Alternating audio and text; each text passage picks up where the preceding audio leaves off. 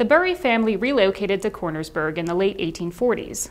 This dark blue and natural colored jacquard woven coverlet was made by Bury for the Kistler family in Cornersburg.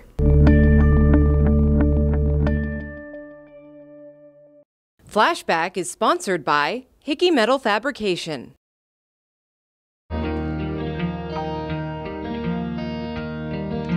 Woven coverlets played an important role in early American history, providing warmth in the sometimes harsh frontier environment. Usually made of a combination of wool and linen or cotton, coverlets were utilitarian, but could also be quite beautiful. The natural fibers were dyed in vibrant colors and woven into geometric patterns, figures of flora and fauna, patriotic and domestic scenes, and more. Daniel Bury, who lived from 1803 to 1884, was born in Switzerland and came to the United States at age 21.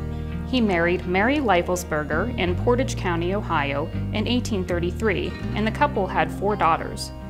Bury's earliest known coverlets were made in New Portage, now Barberton. The Bury family relocated to Cornersburg in the late 1840s. This dark blue and natural colored jacquard woven coverlet was made by Bury for the Kistler family in Cornersburg. Its wool came from sheep on the Kistler farm. It features a floral medallion pattern with a double-side border of grapevines and fruit bowls and a bottom border signed by Bury with peacocks and the words North America e pluribus unum.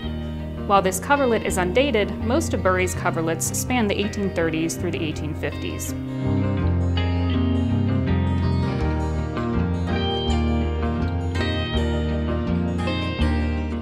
Flashback is sponsored by Hickey Metal Fabrication.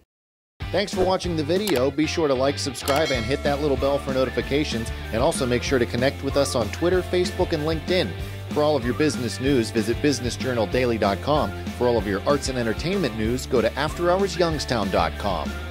Hickey Metal Fabrication, family owned and proudly based in Salem for 75 years. We have state-of-the-art equipment and are ready to handle your start-to-finish fabrication needs.